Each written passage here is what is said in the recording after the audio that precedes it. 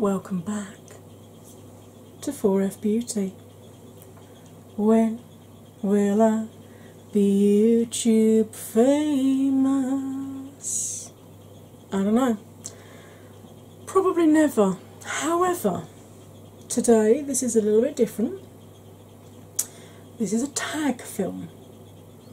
It's a tag that was created by my YouTube wifey, Nikki Raven. And she did a film a few months ago now. I will admit I'm behind on my tag videos, which was 5 random things about me that are not makeup related. So, if you're interested in finding out 5 random facts about me that are not makeup related, in deja vu, sure I've already said that. Grab a drink, grab a snack, put your feet up. Here we go. So, first random fact about me. Regular viewers will know this because I do mention it. I am actually blind in my left eye. It started when I was a child. I had a turn in my eye. My eye used to look at my nose. I believe it's now called a squint. It used to be called a turn when I was a kid. Mum pointed it out to the health visitor. Health visitor said I'd grow out of it. Unfortunately, I was one of the few that should have had it operated on by the time I got to school. And they were doing the eye tests, because they used to do eye tests at school on all of us kids. And realised I wasn't seeing properly with that eye. It was too late for the operation because it would have swung the eye too far out. So I went through all the hoo-ha of looking like a bloody pirate because, well, to try and make the eye work, it was the 70s, just bear with. They put a patch, a sticky patch, over the eye that was blind. And you had to leave that on for a whole 7 days. So that eye was permanently shut, permanently in darkness. You had to wash around it, kind of thing. And then, the following week, you had to take the sticky plaster off of the eye you couldn't see properly with and put a fresh one over the eye that you could see properly with in the hope it would force this eye to work.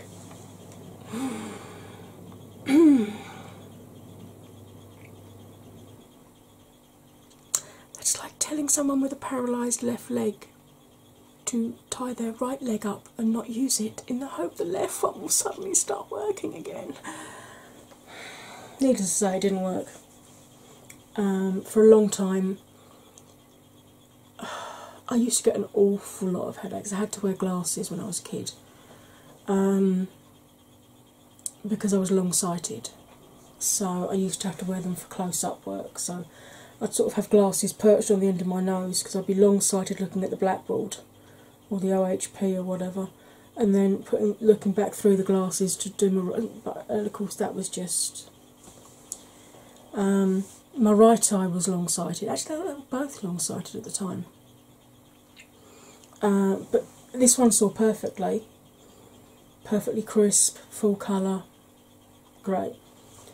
This one was, you know when you're underwater and you open your eye, how all the colours look muted and everything's blurry? That's what this eye was seeing. So my brain was getting very, very confused with the 2 different images. I used to get so many headaches, it was crazy.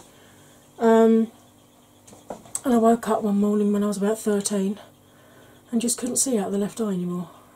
I can tell the difference between light and dark, so I can, if a shadow falls across the eye, I can tell that.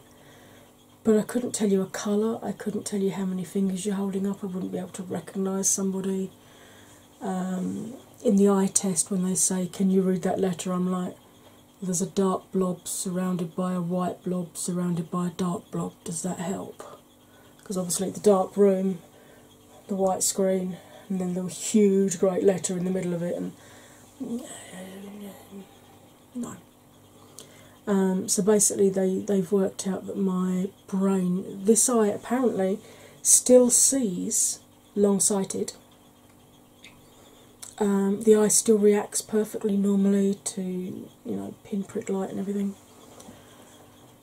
But the brain is ignoring the images it's receiving from the eye because it was confusing it too much, which put a lot of strain on this eye, which is now short-sighted, so now I have to wear glasses for driving.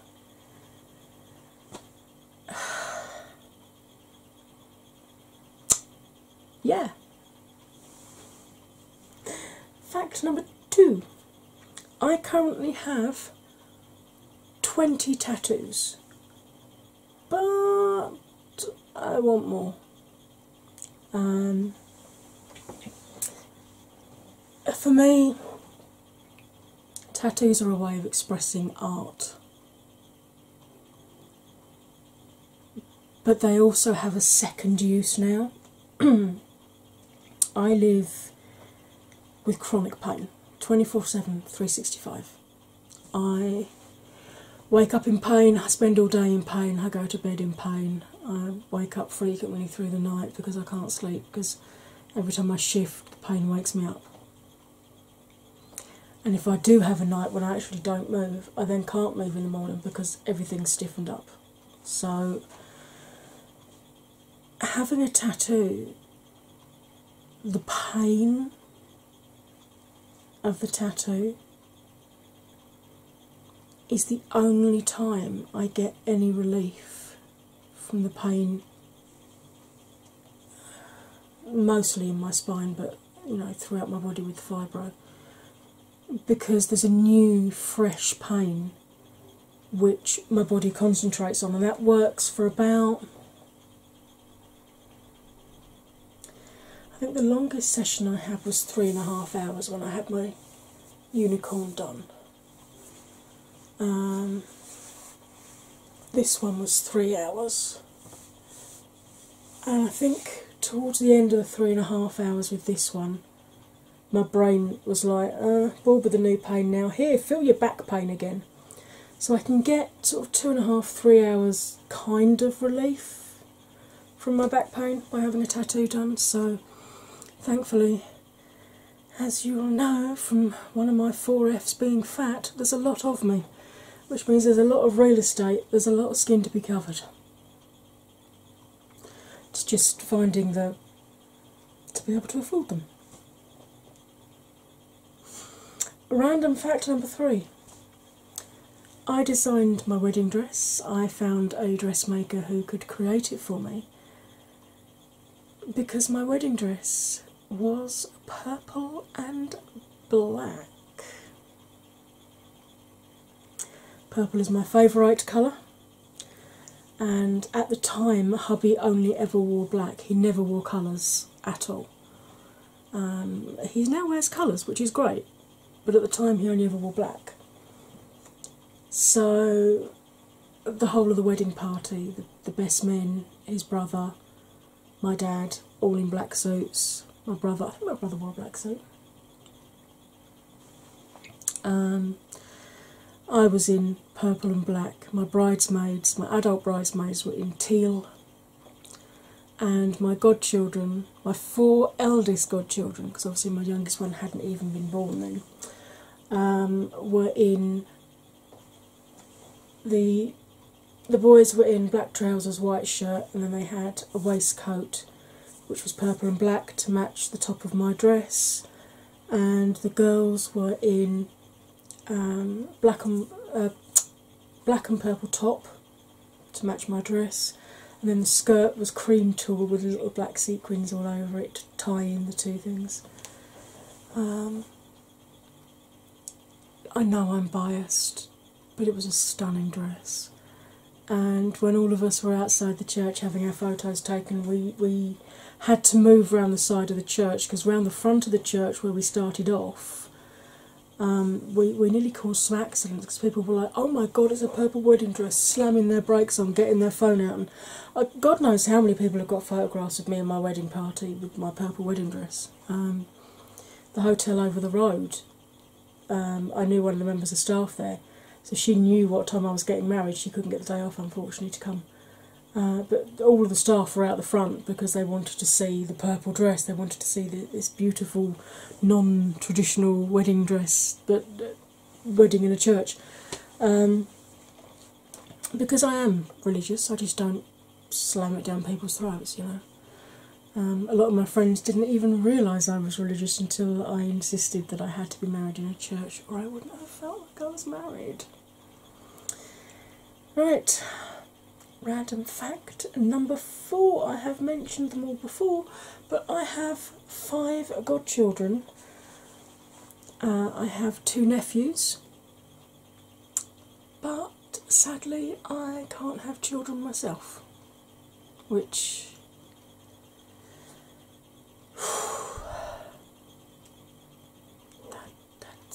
that's been tough to come to terms with. I've always been the mum of the group. I've always been the one texting when you get home so I know you're home safely. I've always had a motherly instinct. I've always loved babies. I've always loved children. And I always pictured myself as being a mum at some point. But apparently it wasn't his choice. I just wish he hadn't given me the motherly instinct if he wasn't going to give me the motherly reproduction option. But I absolutely adore my 2 nephews. I absolutely adore our 2 nephews, our 5 godchildren. And probably spoil them a little bit too much. Definitely spoil them with cuddles. They always get Auntie Angie cuddles. Because Auntie Angie cuddles are the best cuddles in the world. And my final random 5th fact about me is that I started to learn how to drive a lot later. You're allowed to start driving in the UK at 17. I didn't start learning until I was nearly 24 actually when I first started learning. Because being blind in the one eye, I wanted to be sure that I was mature enough that I would remember to check my blind spot, which is considerably bigger than most people's blind spot. I mean, for example, if you're driving, you would see someone when they get probably, level with you at the car.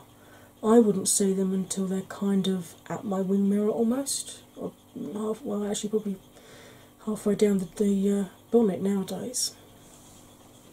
So I had to be sure that I would be sensible enough to check the blind spot. For a long time I didn't want to learn how to drive because I didn't think I'd be safe. And then I thought, oh, this is bloody ridiculous, come on, learn how to drive. You can't stop, you can't let the fact you only see with one eye stop you from doing anything. It didn't stop me from playing rugby, it's not going to stop me from driving. So I literally had 1 lesson a week for 4 months and passed first time. With not even any minor errors. And in the UK we had to take a theory test before we were allowed to take our practical. I think we now have to do hazard perception as well, but that was way before. I've been driving 21 years now, so good God, I've been driving 21 years. Wow. Anyway, at the time you had to do your theory test and then you had to pass that in order to do the practical. And I was the first person in my county to pass the theory test 100% without dropping a single question. I was quite proud of myself for that. And then, to be honest, I wasn't really worried about the theory because I've always been able to remember things, soak information up. I've got a brain like a sponge. It's like, give me information, give me information, give me information. I was more worried about the practical, but yeah, I passed that first time. No problems at all. Bonus mini fact 5A. One of my driving lessons was the morning of Princess Diana's funeral. The roads were miraculously clear that morning. I got more driving done in that hour than I would have done in the previous 3 weeks because there was so much less traffic on the road. Got back in just as the funeral was starting, so still watched it. Anyway, I hope you enjoyed finding out these 5 random facts about me. I know people have wondered why I'm blind in the one eye, so I hope that's now answered that question for you, if you are one of the people who have wondered. If you haven't done this tag, but you have collabed with me, either individually or as part of a group, I tag you. I tag all of you to do this because I'm nosy and I want to find out more about my friends. And if you haven't got a YouTube channel and you are one of my 4F babies, you can always answer me in a comment because I'd love to know a little bit more about you too. Right, I hope you enjoyed this slightly different type of film from me, and I guess it's time for me to go and start editing these now.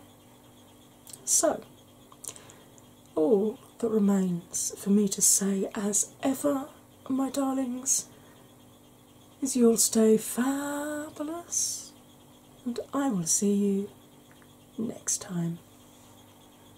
Bye for now.